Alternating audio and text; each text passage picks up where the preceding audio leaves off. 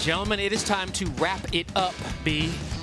Because Mr. B's got to go home and go to sleep because he's got to work the early shifts tomorrow. That's so right. With more than 90,000 people coming on track over the last 2 days, hugely successful as far as attendance is concerned. So great job from the folks at Breeders' Cup Limited, and outstanding from all the connections with the athletes. Everything went off perfectly. Everyone was safe, no injuries, and we all had a great time. And we saw the champions that we came to see. Well, that's what we said last night after the great day yesterday. We were hoping today would live up to expectations. Many times they don't, but this one exceeded expectations. It was just like a Hollywood script with the way the mare came through and did what she did in that classic, and it was just a great day to showcase this great sport that we love so much.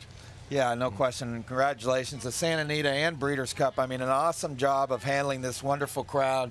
And I've never seen a crowd, like I said, as behind a horse as they were behind Zenyatta today. Congratulations to Jerry and Ann Moss and John Sheriffs and his wife. Just an awesome job managing this filly. And I think you really, really have to consider her for Horse of the Year honors. No question. Yeah, I agree. I mean, this is Hollywood script for me. I mean, with the backdrop here at Santa Anita. And, you know, it was funny watching Zenyatta walk out. She was sort of stopping and taking pictures, and it was just unbelievable to watch. And you couldn't even script this better in a movie for her to be 14 for 14.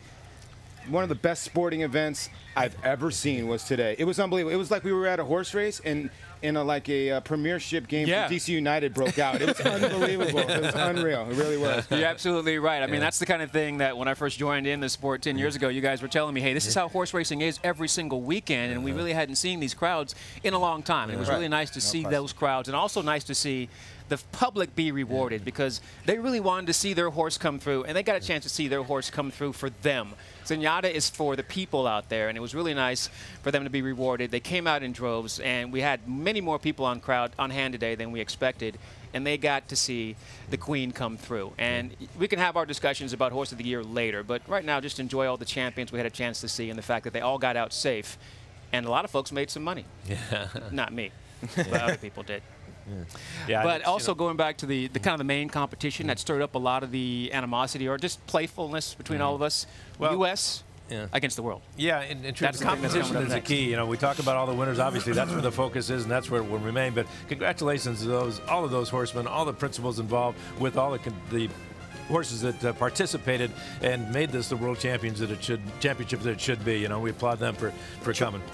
Truly a world-class event, and the Europeans definitely well represented here with a lot of winners this weekend. Well, just like every other year, it seems like the Europeans dominate the turf, and we dominated most of the sprint races and most of the main track races. I thought it was very, very good. We thought the Europeans might have an edge coming off last year, and a lot of them probably got overbet a little bit, but I think we did a good account of ourselves. And how about the Calbred winning the sprint? That's pretty awesome. Yeah, nice job from Brian Corner and Joe Talamo. They rebounded from last year. It's very disappointing. You kind of go back on the same path and try to do it all over again, but they had that year experience. They knew what their mistake was. They worked it out, and it ended beautifully for them. It's also ending perfectly for us.